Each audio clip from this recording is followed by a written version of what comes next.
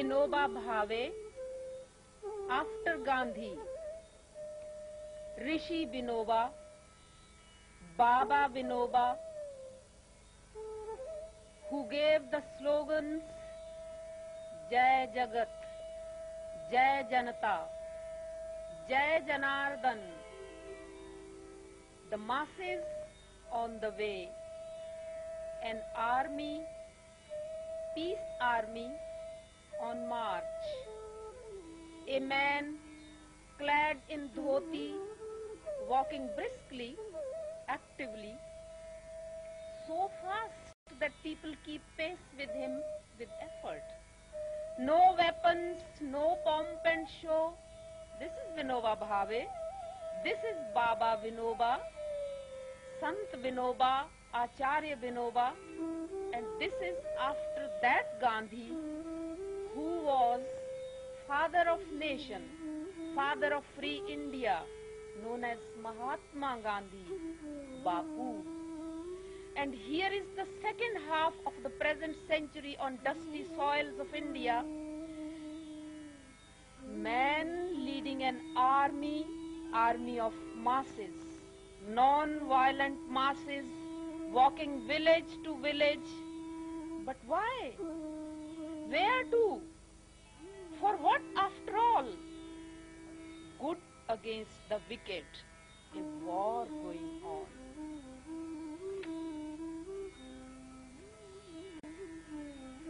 Body, mind, they are together. Body and mind for the West are together, a complete concept. But Gandhi had proved with his non-violent struggle. Vinoba Bhave goes still further, leads the tradition, leads the hungry masses further, not only to bread for body and mind, but to the holy enjoyment of bread, the spirituality, the spiritual aspect of bread, mind, body, together with soul, a collective soul, then produce with a sense of belonging, belonging from individual to all collective.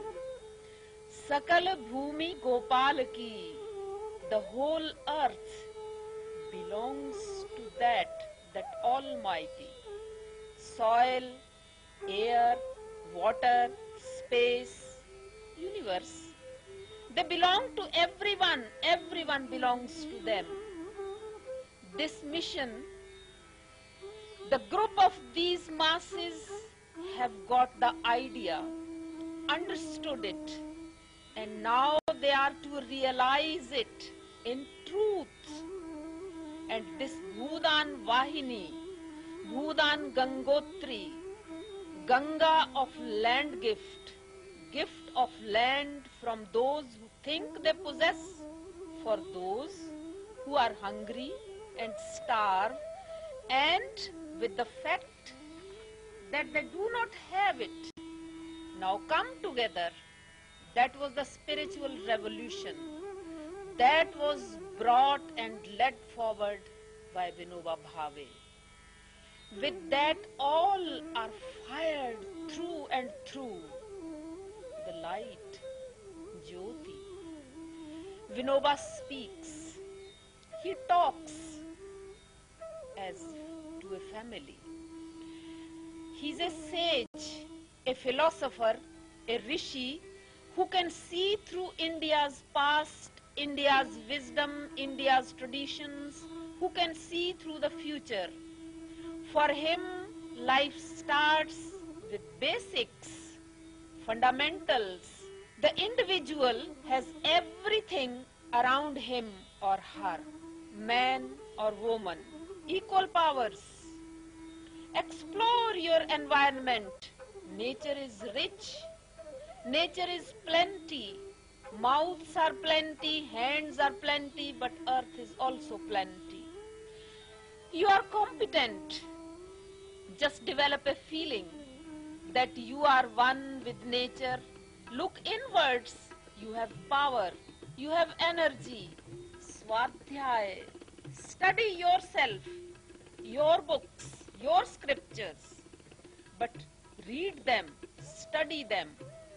Pravachan, talk about them, listen about them. Manan, meditate, think about them. Dhyan, meditate.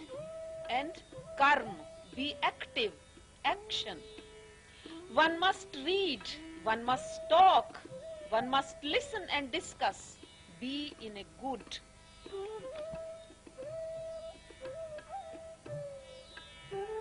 So, then, there is no enemy, there is no clash, no cold wars, no hot wars, no weapons. Let others have a peep through your heart. Have a heart for hearts. You will enjoy your bread. One dies without bread, but one dies with excessive and wrong bread also. Life is consciousness for your environment. Your best education system is that which keeps you at pace with political, social, technological circumstances. Keep yourself open with the flowing waters. Swim with the tide. Swim against the tide, but not with violence, with non-violence. That was Vinoba. Vinoba Bhave, who practiced all this philosophy, social philosophy, set up an ashram in Paunar. Govindanji, who has worked with him, who was a comrade, a companion with him, he is narrating to us some of his memories with Vinoba Bhave. And he told us today is his birthday. He narrates all this like a story. Who has seen history in being, history in making? That was Vinoba's life.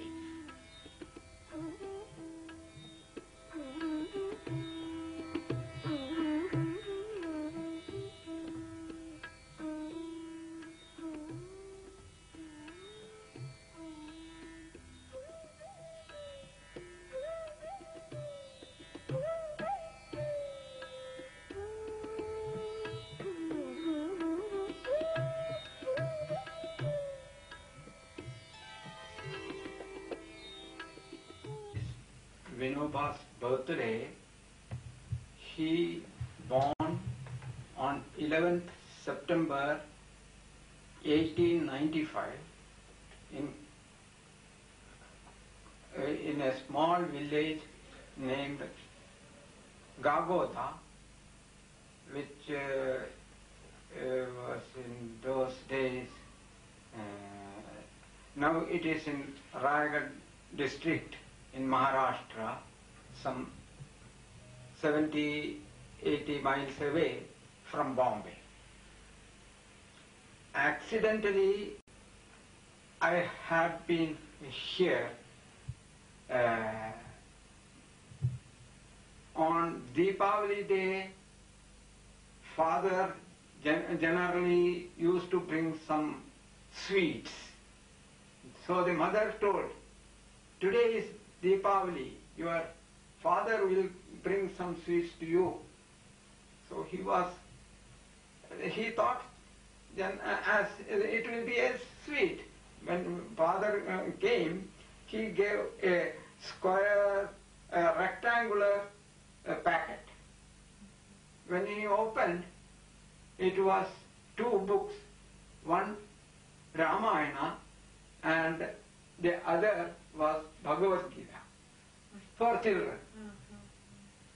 It was, and seeing these two books, Vinoba was very happy. He never thought that these books will be Diwali sweets. When he was in Baroda, in the college, in summer holidays, he used to go to the library, college library, and take book and read. It was summer, so in the library hall he removed his shirt and began to read. Seeing the librarian came, he didn't see decent, so he reported to the principal, and principal called him. He was sitting in a room, in a cabin, and outside one was fanning him, and Vinoba was called. He got into the cabin and asked the principal, "Do you know the manner how to behave?" He told, "I know the manner of Indian manner." Then what is Indian manner?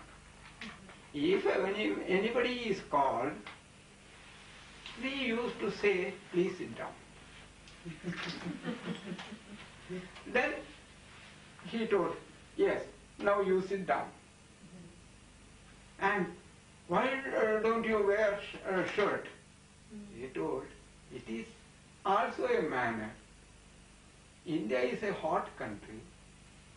When the people work in the field, they do not wear shirt. They do not need it. It is not needed. So that is why I removed. It is natural. In those days, the exam for FA was not in Baroda. They have to appear in Bombay.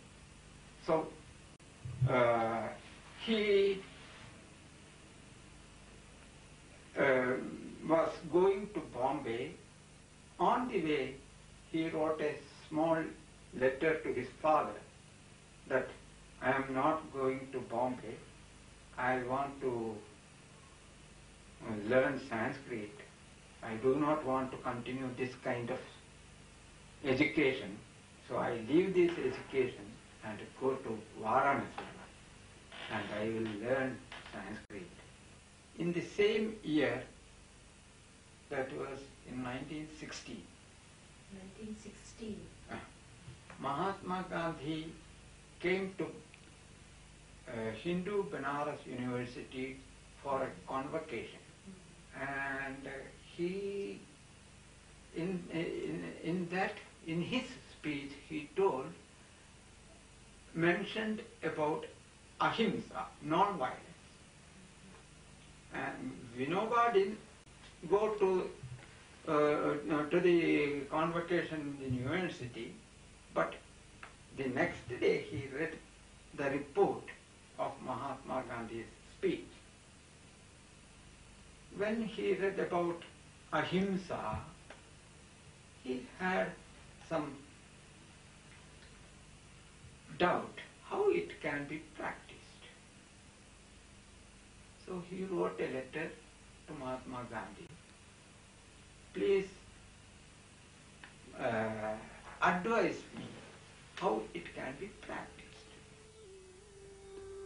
Govindanji had narrated with such an inspired way about Paunar Ashram that you have a wish to visit practically, going to India and seeing this ashram where from morning to evening everybody works, shramopasana, dhyan,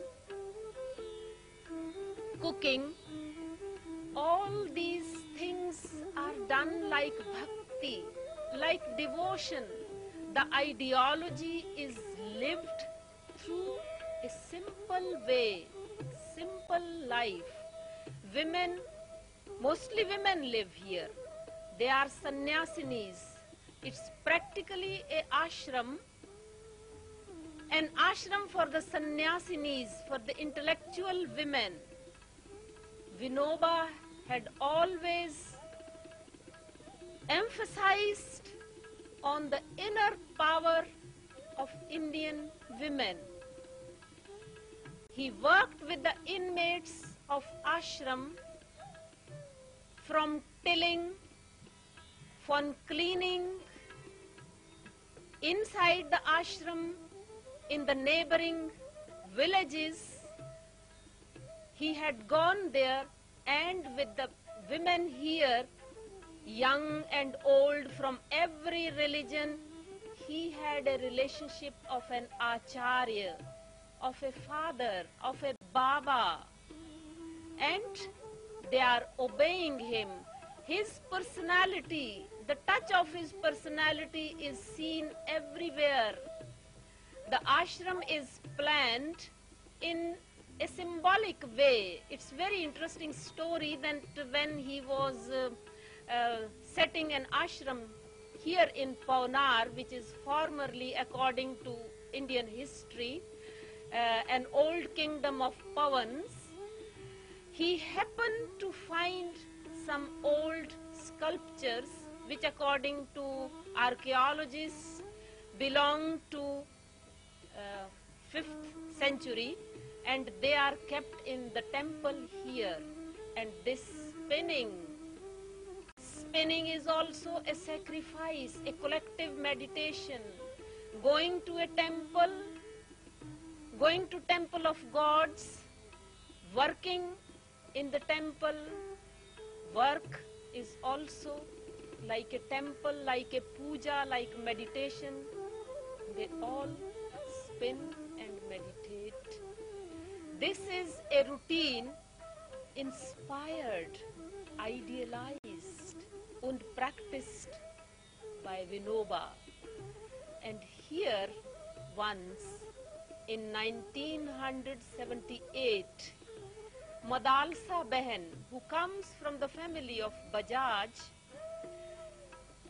who were a witness also in the transfer of powers in 1947, she had celebrated Vinoba Bhave's birthday in this ashram, his 85th birthday. Govindanji had also told us from this celebration. Vinoba was like a child. He was busy with sport, always doing something, always moving. He was mentally active, he was physically active. If not completely doing yoga asanas, he was doing asanas, he was doing movement also when seeing a dance in the temple, in the ashram. The women around, Maharashtrian women presenting a folk dance, and Vinoba is also dancing with the children, playing with the children. He was a child with the children. He was a leader with the masses. That way, he was a rishi. And here, the women, early mornings, they have to till the ground, and as he has set up the tradition. Work, physical labor. No work is small, he said. He went to the neighboring villages for cleaning work himself. And he was a model. He was a picture for these inmates of the ashram. He's cleaning the soil. That is his shramopasana. His meditation with work. And all this experience, all this psyche, this consciousness, these thoughts have brought all these books. Now there is a publication. And Govindanji has a duty selling books there on the counter. In the publication, in the printing press, women are working. All these publications are brought and sold at the counter, and this money comes to the ashram.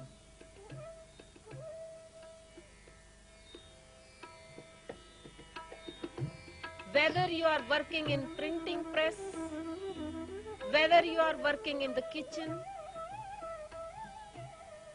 whether you are writing books, whether you are going for lectures, whether you are going for communicating your ideas, all is work. All springs from your consciousness. And work itself is a penance. Therefore, Param Dham Mudranalaya. This ashram is set up on the other side of Dham river.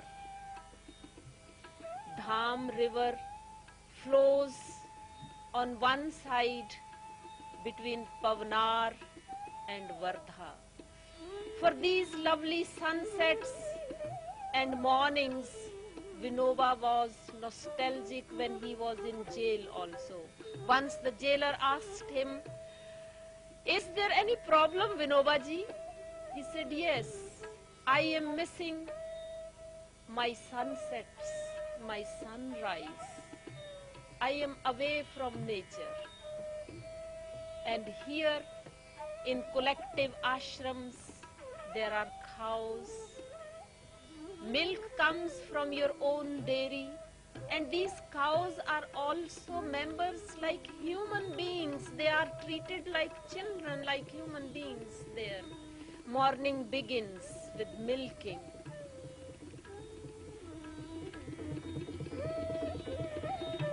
And you eat all together in this collective kitchen.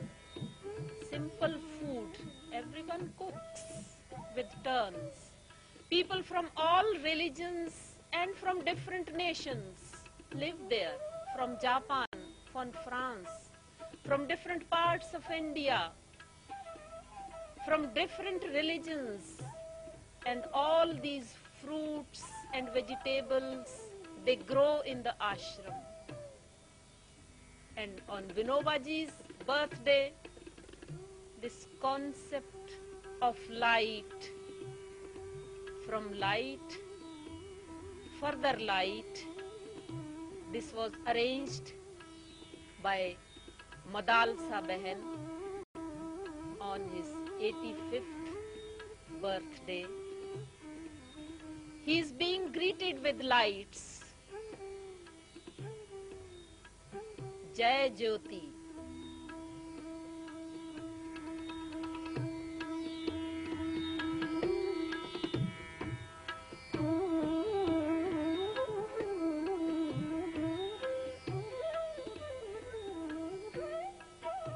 This is how you greet according to Indian traditions, with light. A great man, a sant, a rishi, the one who shows you the way. He showed the way to the masses. Always keeping himself busy physically, mentally, in thoughts, keeping mind, body and soul in one string, in one tune.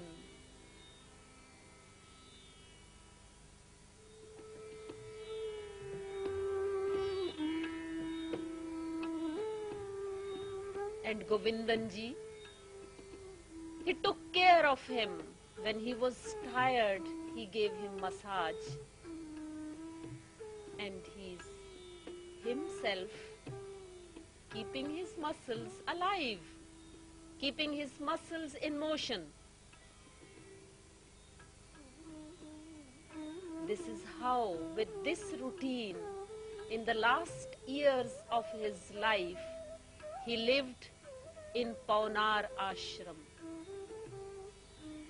Govindanji knows very intimate things about Vinobaji.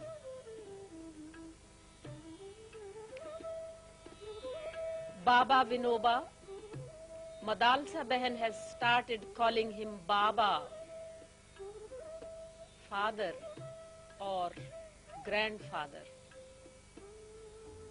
He takes part in every activity here in ashram.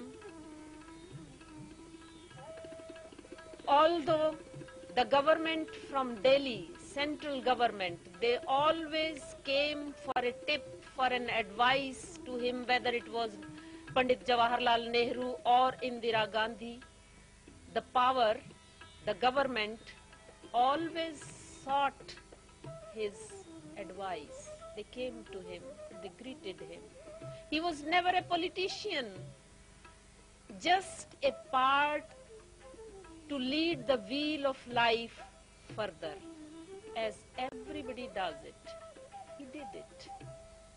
But he did it for others too, not living for his own self. He lived for others. That was his Samyapath. That was the way of equality. And this is how, with these symbolic names, he had planned this ashram. There is Samyapath, there is meditational path, Dhyan path,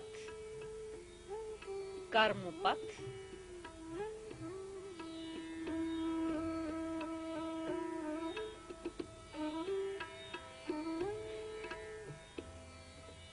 mornings and evenings, whether it is a celebration, they are all together, meditating individually, eating together, to keep sharir dharma, body and mind and soul, these three to keep together. He was very restrictive in his diet, took only those things which were produced there in the ashram, which were the sole requirements of body. So simple, so deep, and so one with the villagers around. The women and men dancing on his birthday in Paunar ashram, and he is witnessing all this like a child, like a pure consciousness, like one with them and one from them.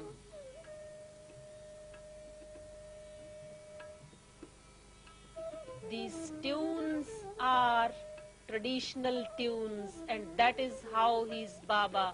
Gandhiji started calling him Baba in the tradition of Tukoba, Vithoba, these tradition of saints in Maharashtra. Otherwise, his real name was Vinayak.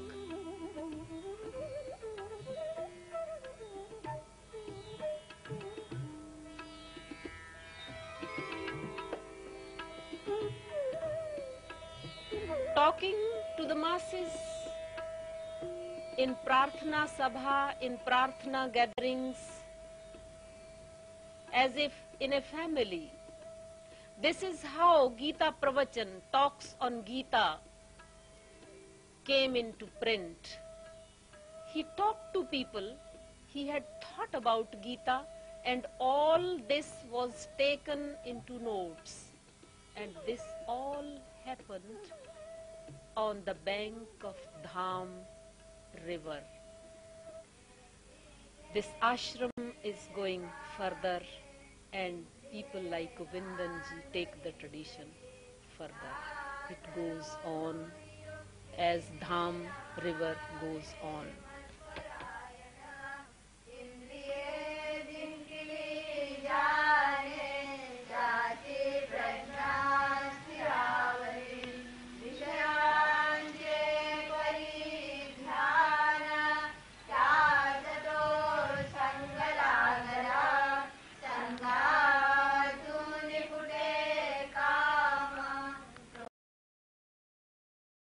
Mind, they are together.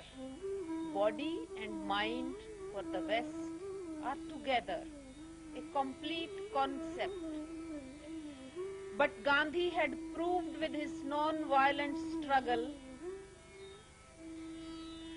Vinoba Bhave goes still further, leads the tradition, leads the hungry masses further, not only to bread for body and mind, but to the holy enjoyment of bread, the spirituality, the spiritual aspect of bread, mind, body, together with soul, a collective soul, then produced with a sense of bay.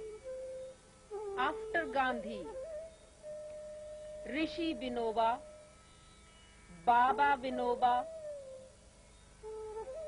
who gave the slogans Jai Jagat, Jai Janata, Jai Janardhan,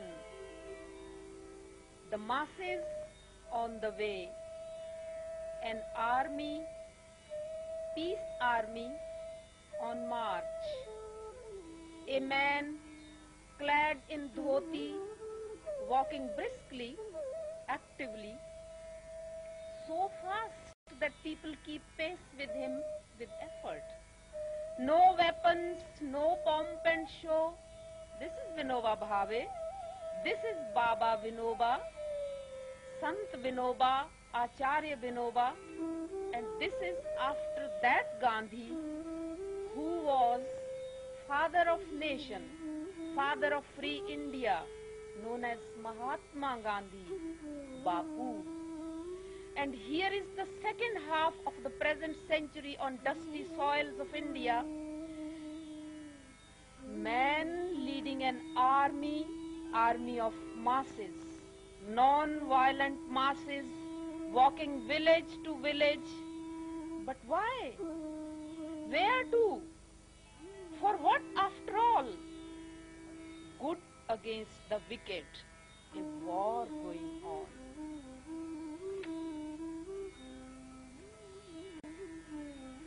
Body, belonging from individual to all collective. Sakal Bhumi Gopal ki, the whole earth belongs to that Almighty. Soil, air, water, space, universe, they belong to everyone belongs to them. This mission, the group of these masses have got the idea, understood it, and now they are to realize it in truth. And this Bhudan Vahini, Bhudan Gangotri, Ganga of land gift of